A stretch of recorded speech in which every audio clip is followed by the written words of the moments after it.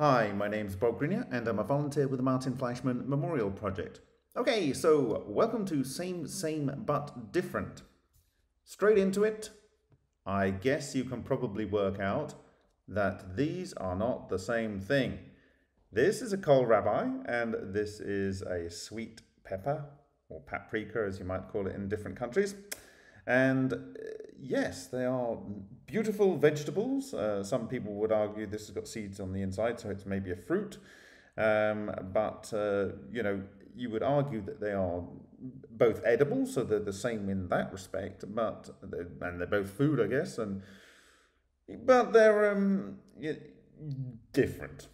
Okay, so how about these two? Well, they're both kohlrabi and they look really, really similar. So you've got a little branch out here, you have a kind of core thing here, and then one there, and then one over there, and then one over here, and one over here. It's like very, very similar. These are definitely same, but different.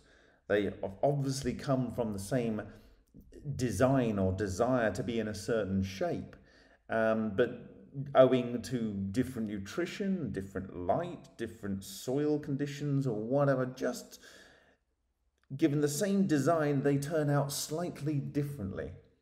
And if we look at these two, we would argue that these are same, but different. We wouldn't say that this is not a sweet pepper and this is, or vice versa. They're both definitely sweet peppers, but the level of sort of difference between them is much larger than the kohlrabi. There's a difference in color, and there is a difference in shape, but overall you can see that they're in the same family. There might be brothers, or there might be cousins or whatever, but they are definitely in the same family. So what I'm trying to get across here is that even within things that have the same basic genetic structure or desire to grow in a certain way, they can be quite different. Now, imagine if you were growing this in a box. It wouldn't end up necessarily this shape. And in fact, with melons, they do grow melons in boxes so that they end up square, so they're easy to package. So if you really constrain or change the environment at which the design is trying to grow, it will try and do its best to grow in that environment.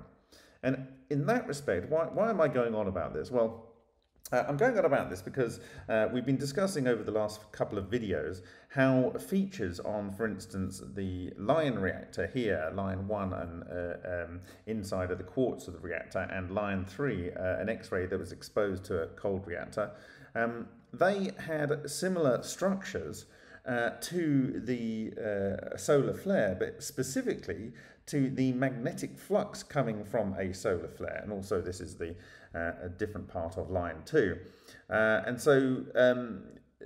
It's not identical, but the amount of similarity would suggest that whatever's going on this scale is going on this scale.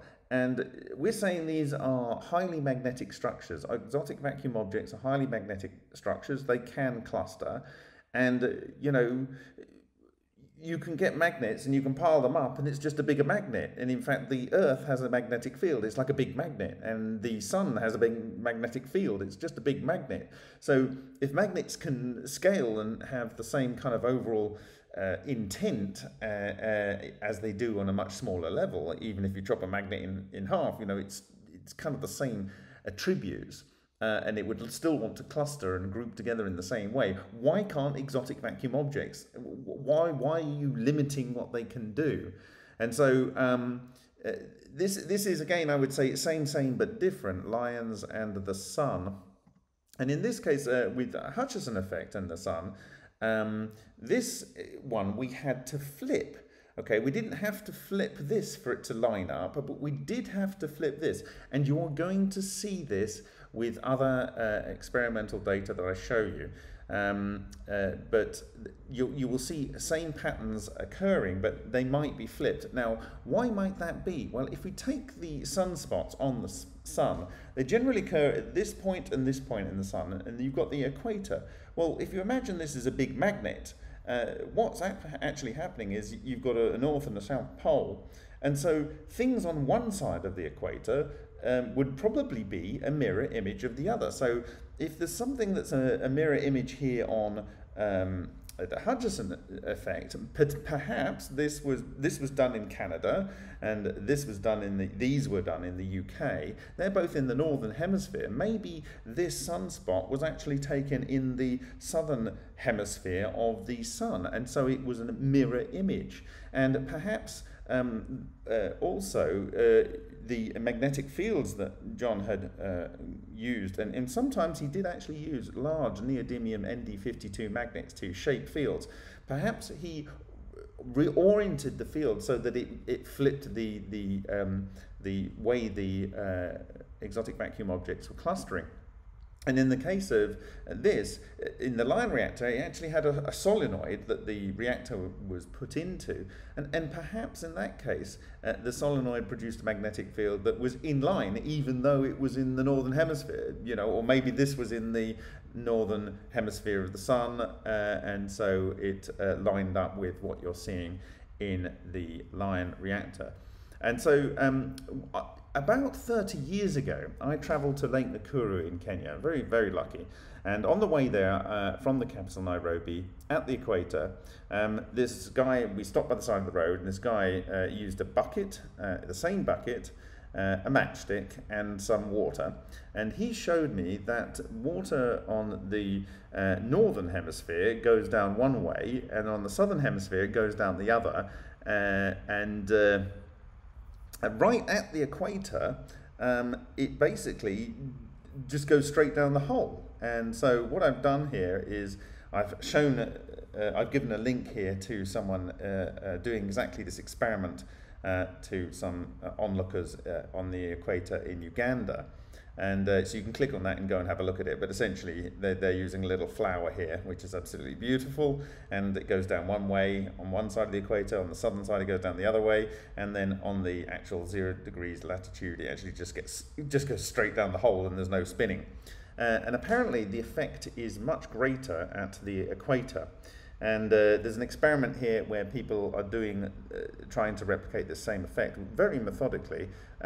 But they're much further from the equator, and the effect isn't so strong. So this does support this notion that apparently the effect is strongest at the equator. So this would confirm that a magnetic large body, if you were conducting experiments on one side of the Earth, on the northern hemisphere, you would get your structures like this in the opposite orientation if you didn't potentially have any strong magnetic or electromagnetic fields in play at the time.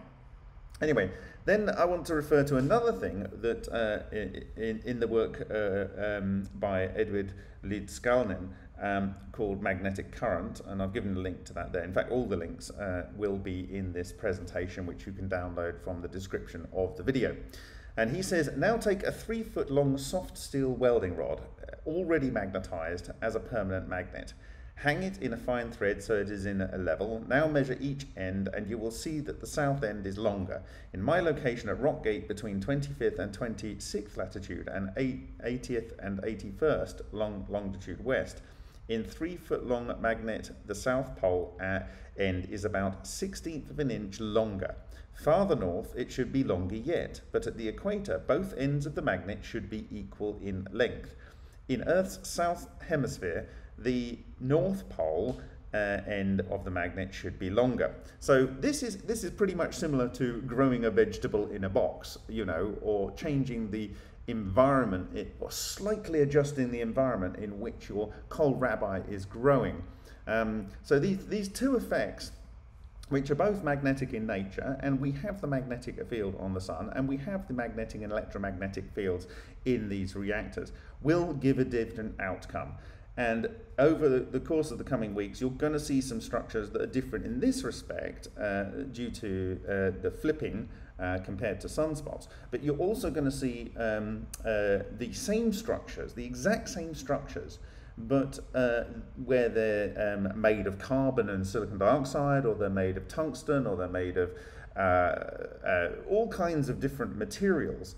And it's the same with the EVO strikes. So for instance, they give a different impression on PTFE or aluminium or silicon dioxide. So that because there's different availability of electrons, the melting point or the bond strength of the electrons in the metal lattice, for instance, or the covalent bonds, they're stronger. So the impression that the exotic vacuum object does, or the damage that it does, is different. But you can see commonalities. You can see this same but different, this same but different going on. So that's the point that I wanted to make in this video. But just to give you some a bonus here, I just wanted to talk about the high energy photons in LENR with respect to the sun, and what we've been talking about with the observations of the structures in sunspots and the magnetic parts of those structures with either LENR or John Hutchison effects. Essentially, Francesco Piantelli, he got a burn on his arm via the glass pass-through window when he started up his nickel hydrogen reactor once. It was just sort of on his right shoulder, quite a nasty burn, and it was only a momentary thing, so there must have been an intense flash of radiation of sufficient energy in order to do the burn. Peter Greneau, and I've given links here to these various people. Peter Greneau did water explosion and saw a lot of UV and excess energy. Sonofusion, obviously a lot of UV light it would apparently going on there. And other researchers that are claiming not to be doing cold fusion see large amounts of UV output. Ken Shoulders said that explosively destructing EVOs can produce high energy electrons that then can produce high energy photons. And Preparata and Fleischmann observed soft X-rays. So, you know, there's a range of people observing high energy photons coming from LENR and other people that are claiming not to be doing LENR, but also observing high energy photons. And I just want to show you this because I think it's interesting. Here we have our sun that we showed you earlier, and I've given you the source there. And both of these images are from July the 19th, 2000. And here we have the sunspots. And in the previous video, I talked about the proton flaring from sunspots. But I just want to show you the UV image taken at the same time for this July 19th, 2000 image of that sun. And I have it here as a little animation. Now, do you notice anything? Curious. There's sunspots here, and look, there's a bright amount of UV. There's sunspots over here, and there's a lot of UV. There's sunspots here, and there's a lot of UV. There's sunspots over here, and there's a lot of UV. And there's a sunspot down here, and there's a lot of UV. And there's a sunspot over here, and there's a lot of UV. Curious. So I am saying that the surface of the sun is encapsulated in an array of structures formed from exotic vacuum objects, okay, which are highly magnetic structures. And that the sunspots themselves are even more intensely magnetic structures also made from exotic vacuum objects. And that the suggestion is that you get one output when it's at a sort of stable level, but when you push it to here, something else is going on. And it would appear that you get protons and you get UV. Are we looking at the mechanism of LENR? Are we? I don't know. Thank you very much for your time, and I'll see you in the next video.